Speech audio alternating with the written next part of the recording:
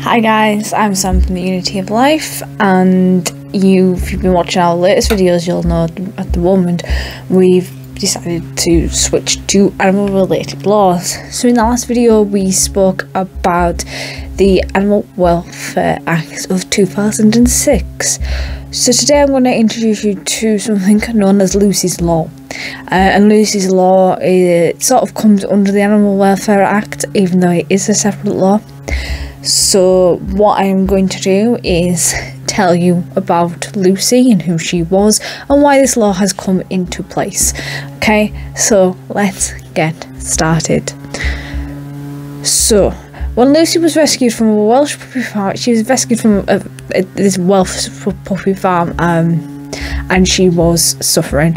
Okay, so she was this King Charles Cavalier Spaniel, and her hips had fused together, and she had a curved spine, she had bald patches, and she was also epileptic from all the years of mistreatment. So because she was actually 5 years old, she was probably used for breeding and was probably overbred. So she'd been kept in a cage, and she was no longer to have puppies. So, you know, she got to the point where, because she had been overbred, her body wasn't allowing her to get pregnant. So she got rehomed by a lady called Lisa Gardner. I might not be pronouncing her surname right, but anyway. And so she decided that something's got to change, and she wanted to try and change the law to try and bring an end to puppy farming.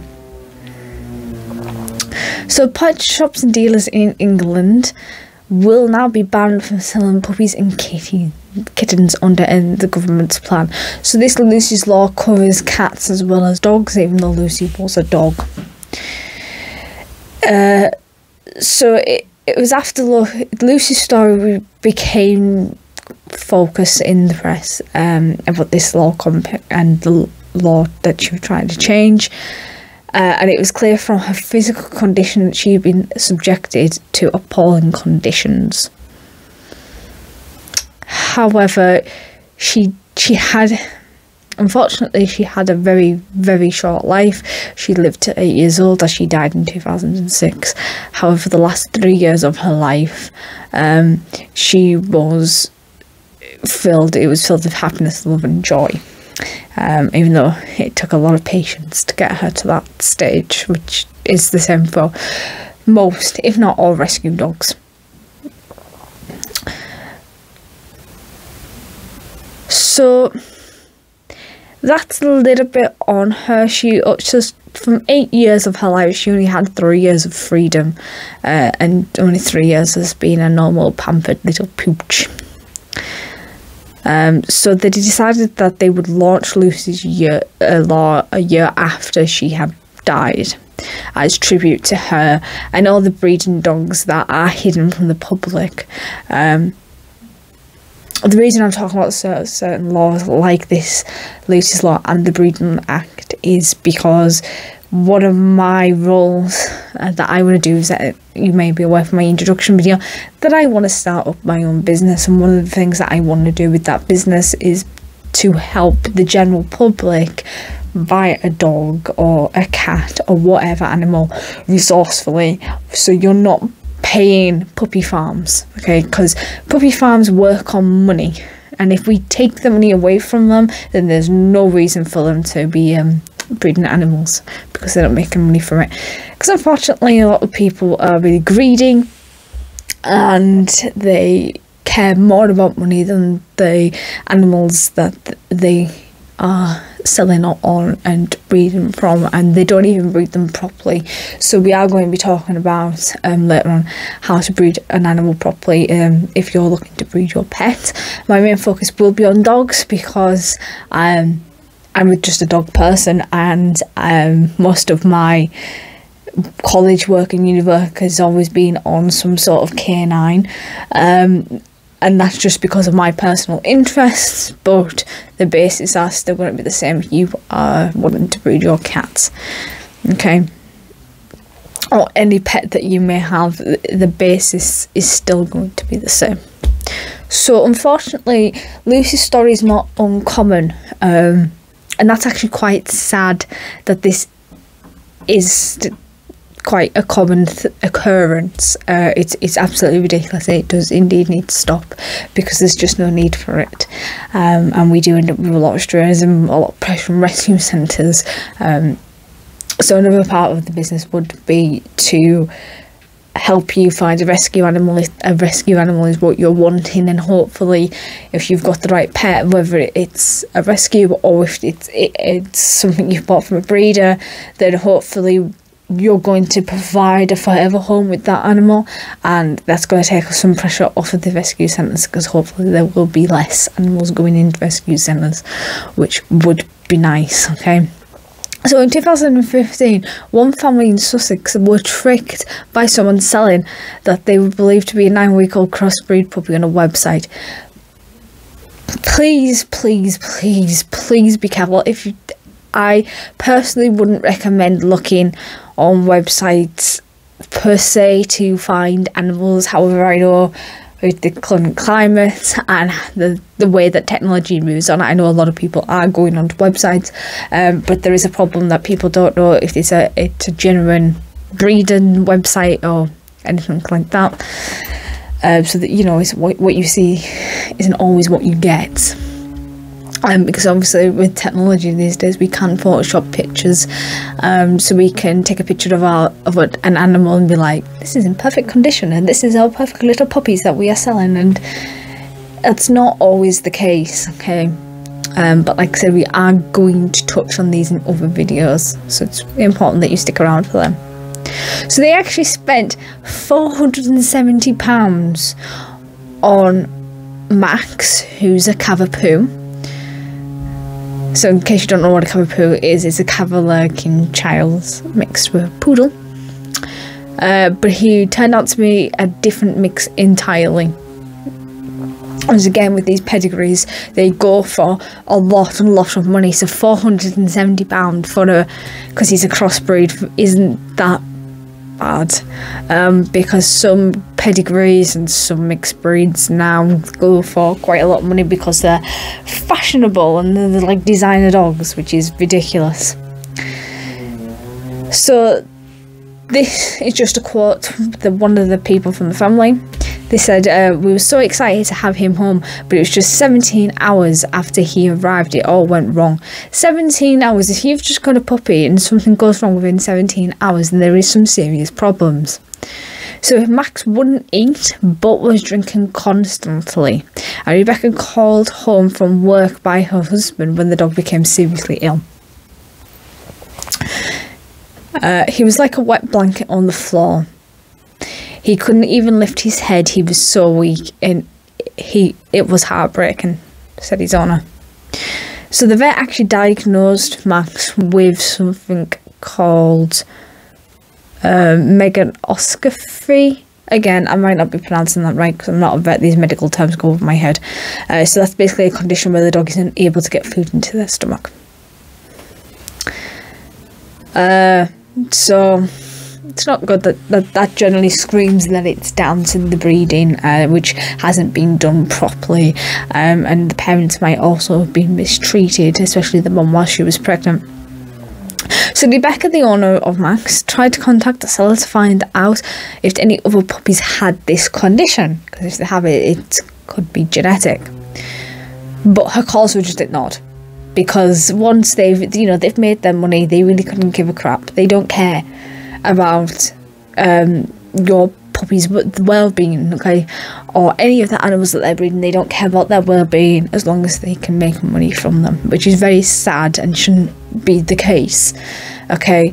It might be a thing in that one day we decide that it's illegal to sell any animal, and therefore if you want to breed them, then they must go to a caring and loving home.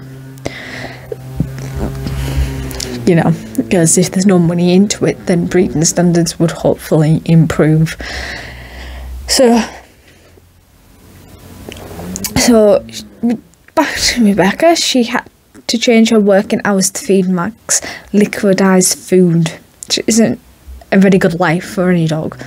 And her husband built him a special chair to help him digest what he's eating. So in case you're not aware of what one of those chairs would look like, it's like a high chair for a child, a human child. However, it makes the dog sit up, and it'll have like its front paws up there, so it's like sat on its bum and its back paws, and it's sat up straight to help the food go straight from the mouth down the esophagus and into the stomach.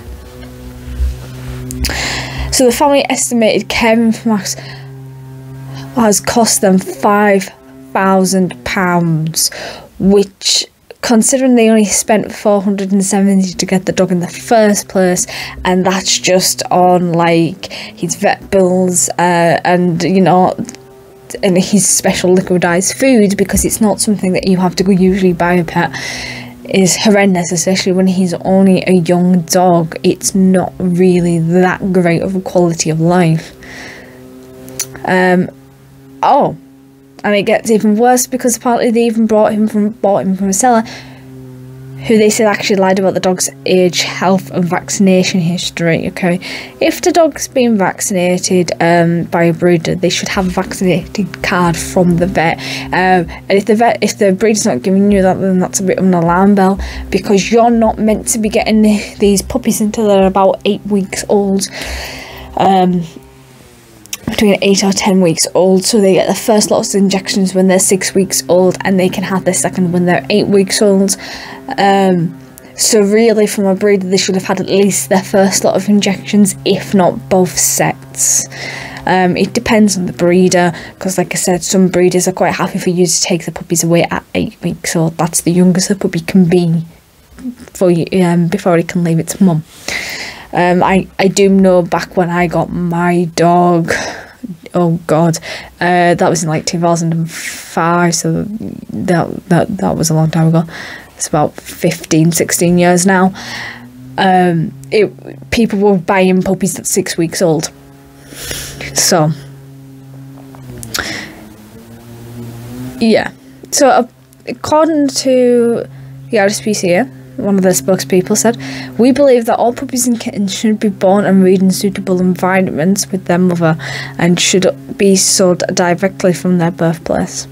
So my dog actually wasn't. We got her at 10 weeks old, and she had been hand-reared by a rescue centre, because their owners did not want the puppies, because they had just lost their dog, who was the mum. She had unfortunately been run over. So my dog she was actually a rescue. So the government decided to introduce a landmark new legislation to tackle the low welfare and high volume supply of puppies and kittens by banning their commercial third-party sale in England. Is that enough? No, it really isn't.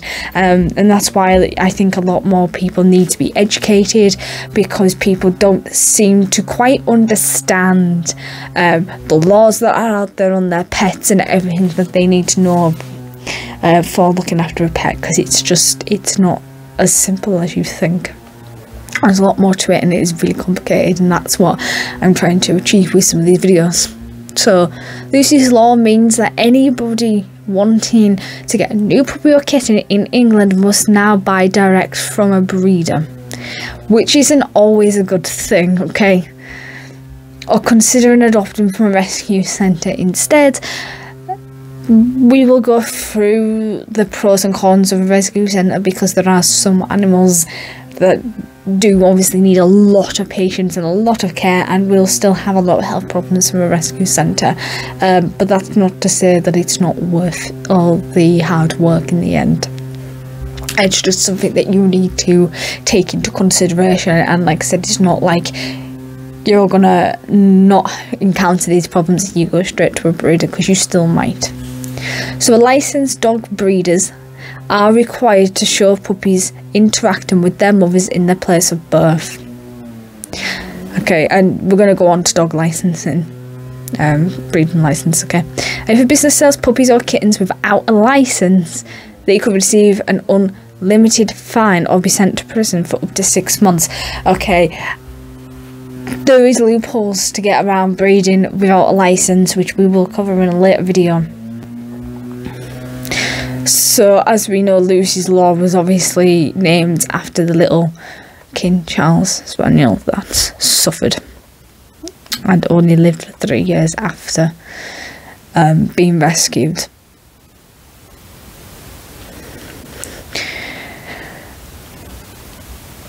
So there is advice on pet safety on a government site, which again, these are all laws in the UK, don't forget that. So the site is called getyourpetsafely.campaign.gov.uk. However, how many people are going to be looking at that site, I don't know. I don't believe it will be very many, because they overcomplicate things and they don't write things to do with the government in a language that everybody can understand. And what I mean by that, it's not in like the basic normal English that everybody would speak. It's all very high tech and technical words that people might not necessarily know the meaning from, because they don't work for the government, they're not a lawyer, they don't come from those kind of backgrounds. So anybody looking to buy a puppy should look for these warning signs before visiting. So research, I can't stress this enough, you have to do your research. You can't just go and buy a puppy or a kitten. You know, these things take time and you have to do research, and this is what my business is aiming to do. We're aiming to do the research for you, take off that pressure, and we'll do the research for you, but we will also educate you on what we have found, and we will also help through having a discussion with you to see what breed and animal is better for you. Okay, and there's at the moment there's only me, and I am qualified. Like I said, I've spent the last 6 years studying animals, and next year I am going on to animal law and welfare into even more detail as a master's degree. So I am by next year I'm going to be more than qualified to help. So have a look at the seller's profile and search their name online. If they are advertising many litters from different breeds, then this should be a red flag. Okay, because you really, with breeders, they usually only tend to breed from one breed. Check contact details. Copy and paste the phone number into a search engine. If the number is being used on lots of different adverts, sites and dates, then it is likely a bad seller. It's not a very good person to be buying your pups from, or kittens, or any animal. Check the animal's age. Puppies and kittens should never be sold under 8 weeks old. Okay, do not buy from anybody advertising a puppy or a kitten under 8 weeks old. We're going to go through the development of a puppy in a later video, and we'll go into more details on why a puppy or a kitten should not be sold under 8 weeks old. Okay, so check the animal's health records. Make sure the seller shares all their records of vaccinations, fleas, worm treatments, and it's been microchipped before you sell. Okay, and when you're visiting, make sure the mum is present and you get to meet mum. Ask if it's possible to even meet dad. Okay, dad's not so important, but he still is important. So if you can see dad as well as mum, then that is absolutely fantastic. Okay, because it's unlikely the puppy or the kitten was bred there if mum's not there. Okay, beware of the sellers making excuses as to why mum is not there, e.g. she's at the vet, asleep, or she's out for a walk. Okay, you wanna at least see mum. At the max, you want to be able to see both parents. Okay, and check there isn't a fake mum, because most fake mums don't interact with the puppies as they fear the real mum returning. Watch out for puppies or kittens labelled as rescue, but with much higher than expected price tags. Your best chance if you're going to want a rescue puppy or a kitten is to go to a rescue centre. Okay, If you feel rushed or pressured into parting with your cash, then that's also a red flag, because the money should be the last thing on anybody's mind. Health problems observed at purchase are not normal, and don't be convinced otherwise. So beware of offers to meet somewhere convenient, e.g. a car park or a motorway service, or shop front premises common with rented properties just to make sales and sales rooms kept separate from nearby on-site puppy farms. So, somebody from the RSPCA, they've said over the last decade, the RSPCA staff have dealt with almost 30,000 complaints relating to the illegal puppy trade. Our research has saved dogs from unmanageable cruelty and horrendous conditions. Our vets have tried desperately to save the lives of tiny puppies riddled with worms and plagued with health and behavioural problems. And our carers have nursed dogs back to health, teaching them to trust people again and showing them the love for the third time. We're incredibly pleased the government is introducing a ban on the third puppy sales of puppies and kittens. We believe that this, along with tougher licensing regulations that were introduced in 2018, which still aren't good enough, and better education of the public on how to buy puppies, which is what I'm trying to do, responsibly, will help to crack down this cruel trade. We hope these laws will be properly enforced so that all these dogs who are used for breeding and selling will live happy, healthy lives, where their welfare is prioritised before profits, which is why I think we should jack off profits and not have any of them. You should not be able to sell puppies and kittens for any profit at all. So the head of public affairs at the Kennel Club, which is, anybody knows me, I'm quite sceptical of the Kennel Club. The Kennel Club is not my favourite organisation. I don't particularly like the Kennel Club as such, because they can be downright cruel to some animals as well. But I'll be going through that in a later video when I talk about breed-specific problems. Okay. So we are delighted that Lucy's Law has been introduced. Sadly, too often, irresponsible breeders in the UK and abroad have depended on commercial third-party sellers like dealers or pet shops to disguise the horrific conditions puppies are bred and brought up into the public, making a huge profit while causing untold suffering. We hope Lucy's Law will help to bring an end to this cruel trade that, as well as improving welfare conditions for puppies, it will also encourage anyone thinking of getting a puppy to really do their research. I cannot stress that enough. Find a responsible breeder and bring home a happy, healthy new addition to the family. So, some TV personality model and animals rights campaign, Lucy Watson, I'm not sure who that is, but you might, said that sadly I was totally unaware of the cruelty involved in the legal third-party puppy trade when I unwittingly bought my first dog, Derby, a German Spritzer, from a licensed pet shop. As a result of his irresponsible breeding, I had witnessed firsthand his lifelong behavioural problems, most likely caused by the lack of adequate socialisation as a result of early separation from mum and litter mates. As well as Digby, sorry, it's Digby, not Derby, I have since adopted a crossbreed Marley from an organisation dedicated to rescuing puppies and breeding dogs from puppy farms, and will always urge others to do the same. I have been a proud supporter of Lucy's Law's campaign since the very beginning, and was even lucky enough to have met the actual rescue cavalier, Lucy too. So that's it for today's video.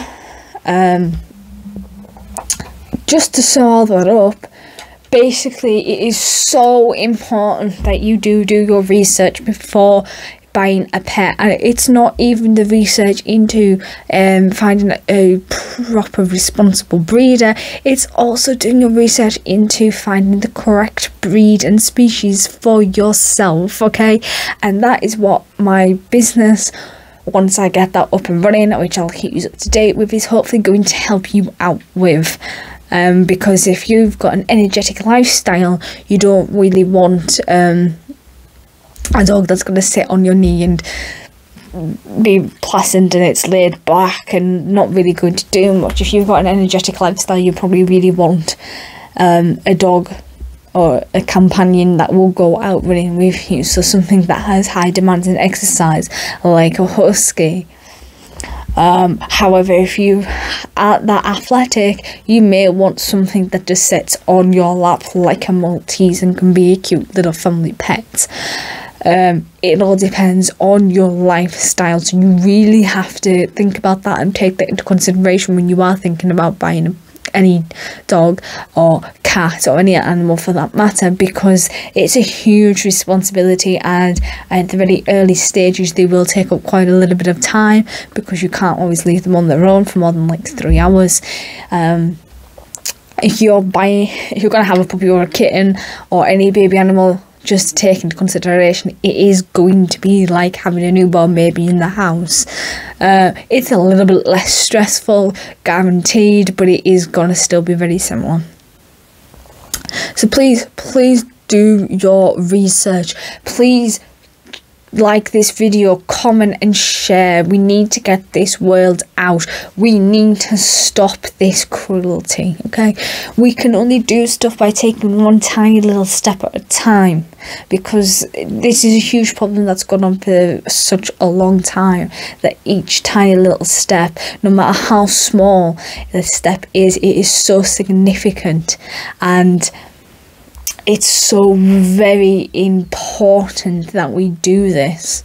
So it is so important that you share these videos and you get this word out, because I want everybody to be educated and know what they're doing when they're buying pets to try and end this cruelty. So please, like I said, do not forget to subscribe. You can click on my face, which will be down here. The playlist of these laws that will be down here, and the next video might be up here, or the previous one, we'll see, but there'll be one up here, and I'll see you next time. Bye.